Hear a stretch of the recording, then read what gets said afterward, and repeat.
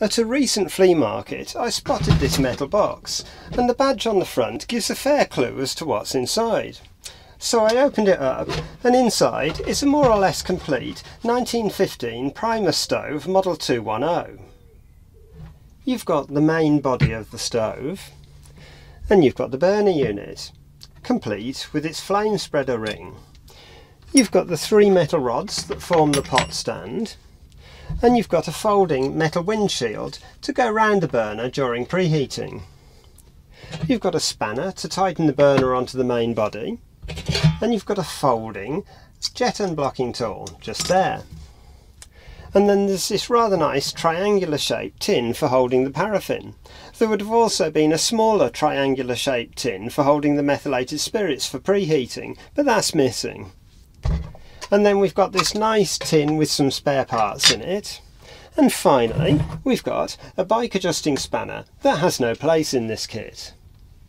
There were a couple of things to fix. The early versions of this stove have a lead washer to seal the burner down to the stove body, and that was missing.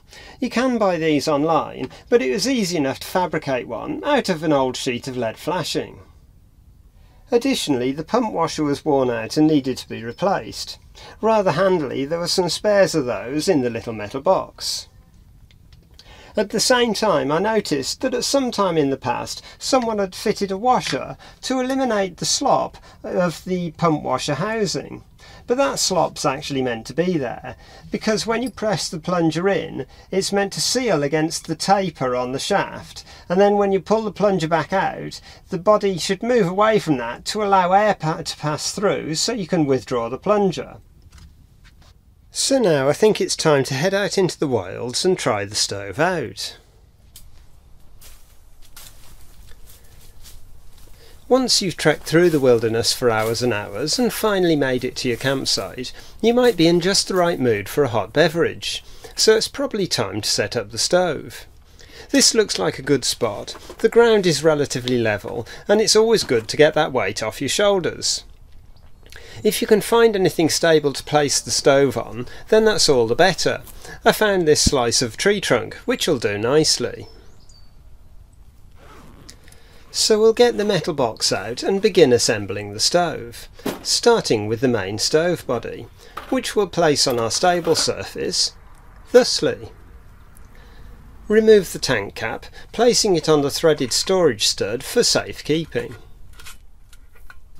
Now we can screw on the burner assembly, giving it just a gentle tweak with the spanner to seal the joint.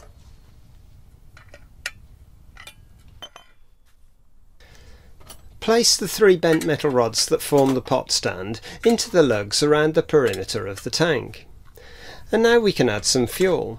This stove uses paraffin or kerosene, which is pretty widely available. I haven't timed it, but you should be able to heat a good few pans of water on one tank. Screw the cap back on and check that the vent screw is loose.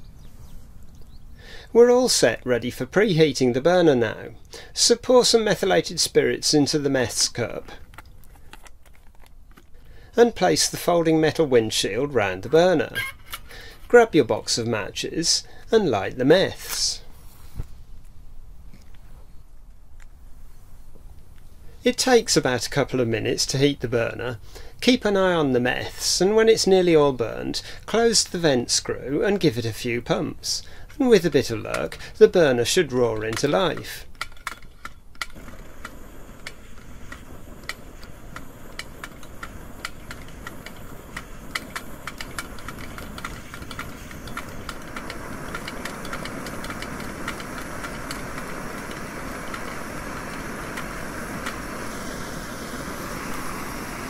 You can leave the windshield in place, but I usually move it out of the way once we're up and running.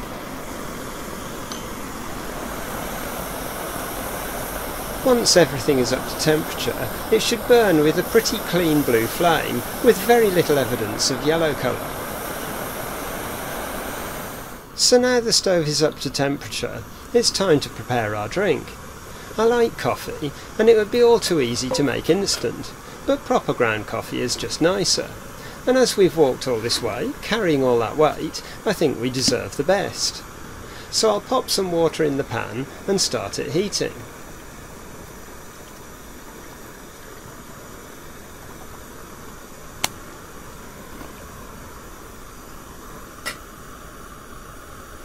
It'll take a few minutes to boil, which will give me time to dig out the rest of the necessary equipment, like the cafetiere, and of course the GrumpyTim mug, and a teaspoon.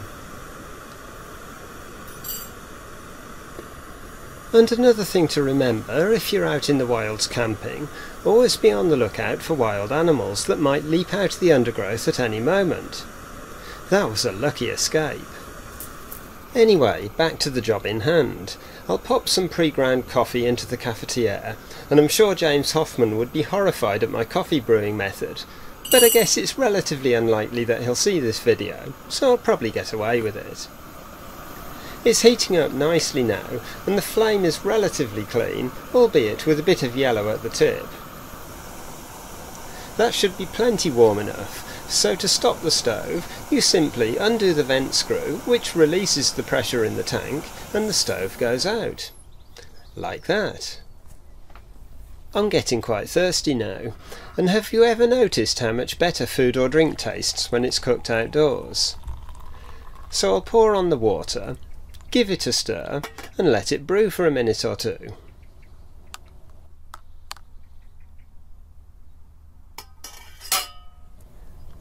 Okay, that's long enough. Time to pop in the plunger and plunge. This is going to be so good.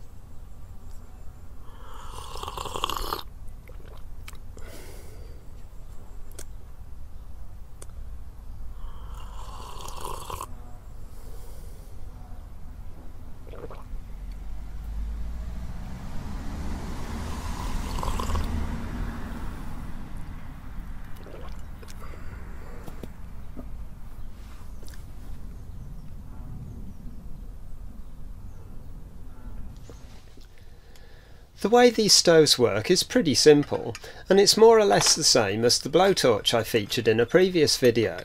I'll put a link to that video on screen about now.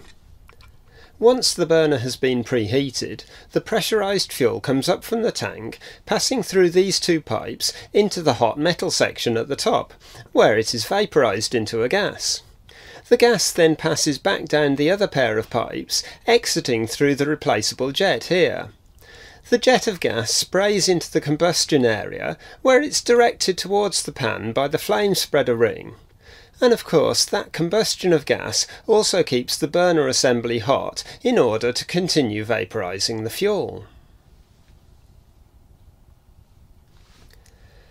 I think that will probably do for this video. If you've enjoyed watching, please like the video and maybe even subscribe to the channel. And don't forget to click on the bell icon so you get notifications when future videos are released. That's it for now, so thanks for watching and I'll see you in a future video.